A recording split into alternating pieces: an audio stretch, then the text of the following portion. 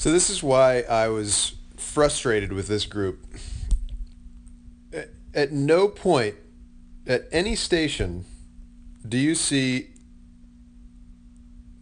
any rowers simply compressing and then changing directions at the catch. Across the board, there's some element of reaching or falling into the catch. It's close, right? But David, let's look at the rhythm that you've got going right now. Uh, uh.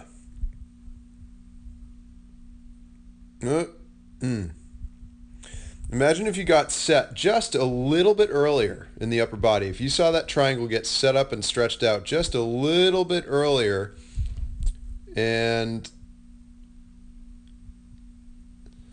spent just a little bit more time moving up the slide and a little bit less time in transition. Here's where the transition starts, right here. As soon as the heels come up, the handle starts to slow down or there's pressure on the footboards. And then the change in directions is a little bit of a change in speed. If you could get set earlier, take even more time getting set, but make it less vertical. Just get set and then stretch the slide out. The transition at the front end would take less time. It's very good. It's pretty good right here. You're doing a pretty good job. But I mean, look at how much longer you would be if your pelvis was actually rocking forward. And then, Brendan, this is what I was talking about. To me, that catch position that makes my low back hurt. You're in your traps. The roundest part of your back is right there. Or, no, maybe a little bit higher. Right there, right? And I assume that's where you're getting your pain, right? And then when you drive, I'm seeing your traps, your powerhouse isn't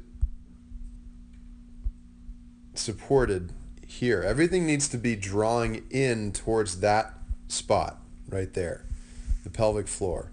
So the shoulders should be unshrugged.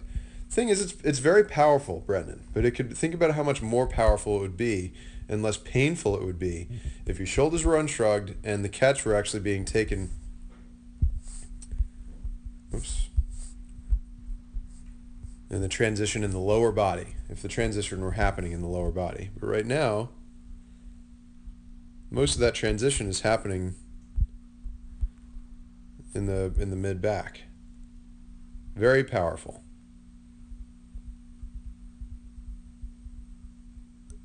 But it could be a lot more powerful and a lot more horizontal if the initiation of the drive were happening more in the lower body. And you can see there's some compensation in your upper body for the lack of ankle mobility. Right? Watch when the heels come up. As soon as the heels come up, your upper body starts to collapse because you're looking for more length. See that?